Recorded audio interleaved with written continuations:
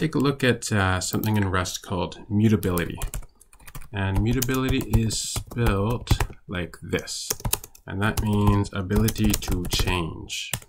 So when something, when you can change a variable, it's called mutable. And if you can't, then it's called immutable. And this example shows it. So we're making something called my number, and then we're going to print it out.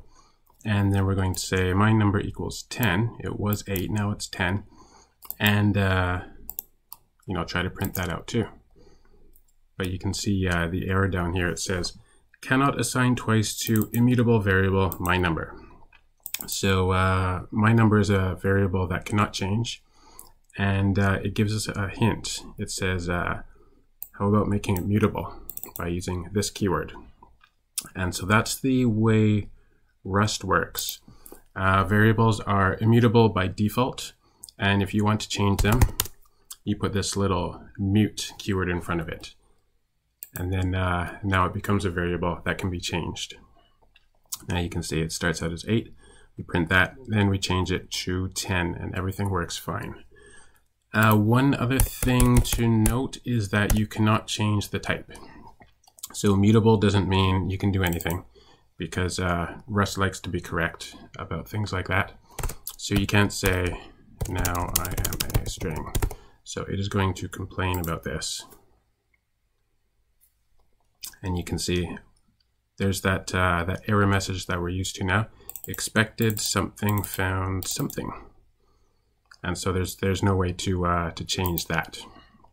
By the way, this is the way you write a string in Rust, and we're going to look at what this means later on. This is one of the most interesting parts of Rust.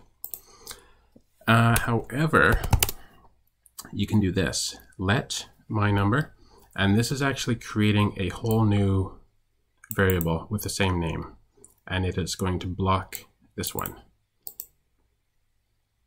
And then it actually will work. This is called shadowing. And shadowing is it's a longer subject, so the next video is going to be all about shadowing. But just a note for now that when you use let, again, you are not, it has nothing to do with mutability. You're creating something totally new. And the only thing that makes it look like it's mutable is that the name is the same, but it's not the same variable at all. So let's go back to